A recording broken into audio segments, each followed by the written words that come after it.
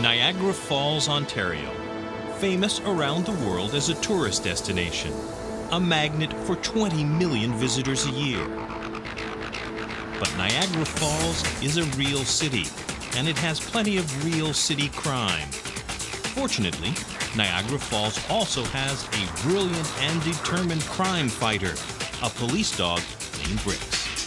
He and his partner, Gord Nash, work for the Niagara Regional Police Force's Canine Unit. It's work that Brix loves. If he could talk right now, he'd probably say, let's get out on patrol. He likes nothing more than to go out on patrol. That's life for him. As a police team, Brix and Gord are constantly together. Their boss, Staff Sergeant Bob Wright, is very happy about that. Gord and Brix are an excellent team just because they share similar characteristics. Brix has endless energy and endless desire. He continues and continues and continues to work. And Gord is the same kind of police officer. He is tenacious. Okay, it looks like the garage is clear. So what we'll do is we'll broadcast the vehicle, we'll check the area, see if anything turns up from there, okay? Working with the police service dog, you tend to dig more. You tend to go in those areas where there is a lot of danger, where there is a lot of break-ins and robberies, because you know you have a backup right here. And he didn't fail me, never has, never will. Brix and Gord are not only together during the working day, they're together all the time. Want your ball? Now he's gonna walk backwards. You spend so much time with the dog. You know, tonight we go in, we work a 12-hour shift together. He comes home with me, I feed him, we go out for walks together. So you actually spend almost more time with your police service dog than you do with your own family. You spend so much time with them. My children spend time with them. My daughter really likes playing with them. You know, he goes out in the backyard and he rolls over on his back and she scratches his tummy and grooms him with the brush. A great police dog like Brix is a highly trained professional, capable of knowing how to act whether he's on duty or off duty. You take him out on the street and he can tell when it's time to do his job and it's time to go to work. At home, he's a different dog. You put him in the police car and he puts on his game face and it's off to work. Hey you! Stop right there! You're under arrest! Stop right there! Stop! Brix looks dangerous, and it works. His job is to chase down a suspect and hold him for Gord by looking fierce, not by biting. Should the suspect stop, throw his hands up the air, and remain completely motionless, the dog is trained to stand off. In other words, he'll come up, sit, guard, and bark at the person until I can catch up and make the arrest. Yeah! Brix has a great effect on suspects. A lot of people are willing to fight with a police officer, but they do not want to fight with a police dog. As Gord's backup, Brix is trained to be physically intimidating for the times when that's necessary. The training is for the safety of Gord or a citizen, and great care is taken to make sure Brix isn't needlessly aggressive. Turn to your right and start walking away from me. Do it now. Brix barks a lot, but rarely is he commanded to bite. That's why we train our dogs on what's called ball reward. He believes that throughout his training, he's going to get the ball as a reward, not a bite. Brix can sit there and bark and bark and bark at you. You give him his ball, and the first thing he does, he leans up against you and wants you to scratch his side. It's a game to him. At the same time, his tail's wagging. As soon as the exercise is over, he's right up there and he's your best friend. It's not like he's aggressive to everybody or he wants to go up and bite everybody. It's not like that.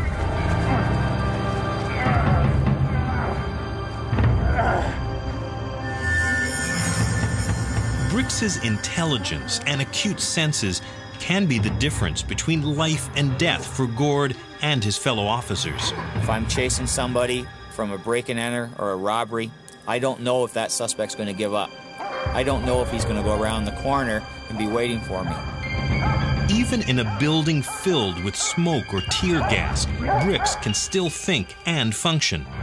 If it's needless to send the dog into a situation where he could be harmed, I won't do it. If it's a situation where an officer's life is at stake, then that's the dog's job. In all the confusion of a crime scene, Brix is capable of finding a criminal and alerting Gord. His job is for our safety. Brix's job is to look after myself and to look after the other officers on the street.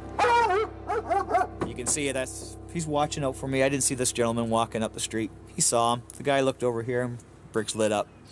That's what he's for. He's doing exactly what he's trained.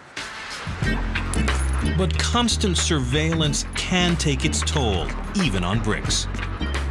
When Brix comes home from work, he's given his time alone. He doesn't need to have that extra stress of watching over me and keeping his game face on as the police dog.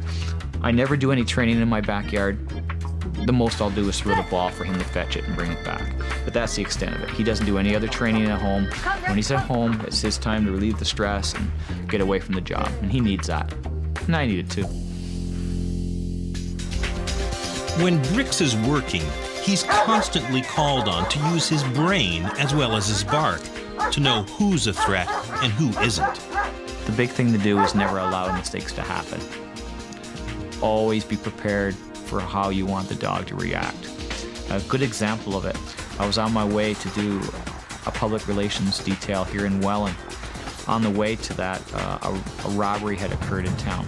We went on the track to do the robbery, and two members of the media happened to show up, obviously heard it on the scanners.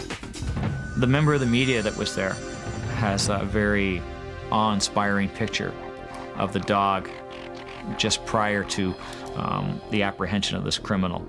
And you look at that picture with Brix at the end of the line, barking and growling at the suspect that's on the ground. It really puts a picture in your mind of a police dog and how they can be, as fearless as they can be. Less than an hour after that incident, I went to the school. I was with a bunch of grade students, approximately 7, 8, 9, 10 years of age, all around us, really tight. Before I even had a chance to react, a young girl with Down syndrome that was in the crowd came out of the crowd and moved right forward and threw her arms around Brix. Another member of the media was there and took a picture of it.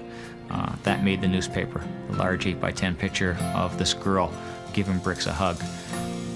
Brix knew there was no threat there, and he allowed this girl to wrap her arms around his neck, give him a big hug and a kiss. And basically, it showed two faces of a police service dog. Both pictures made it in the newspaper, into the same paper, two different cameramen.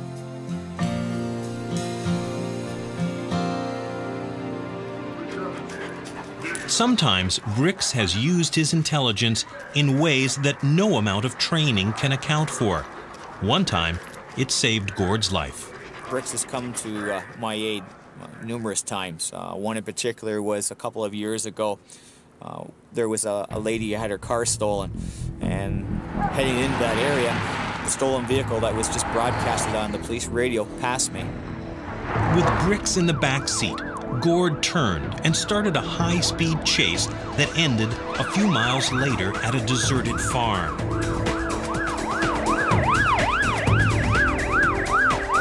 When the suspect fled, it was Brix's speed that brought him down. I quickly tried to move in. I called the dog off and went into a position where I was going to handcuff the suspect and take him under arrest. Gord had told Brix to stay put. Now don't move or you're going to get bit again. Do not move. What Gord didn't know was that the suspect had both pepper spray and a large knife. At that point, when Brix saw the altercation taking place, he immediately, without command, moved back in and took control of the individual. Brix had saved Gord's life. Constable Nash released his police service dog, ordering the dog to chase and apprehend the fleeing driver. Gord received an award for his actions that day, but in his heart, he knew who else should have been there. If it wasn't for Brix, it never would have happened. And it's quite obvious that way. He's the one who really deserves the award, not me. Working with Brix is such a thrill and an enjoyment to do on a daily basis. I hope he's around for a lot of years. There's always that chance that he could get hurt. My first police service dog was only on the road for less than a year before he was injured and unable to continue his career. But I've been blessed with to have another dog such as Brix that has such good qualities. He's a very hard-working dog. There aren't many dogs who can do what Brix does every day. Protect the life of his partner help keep his community safe.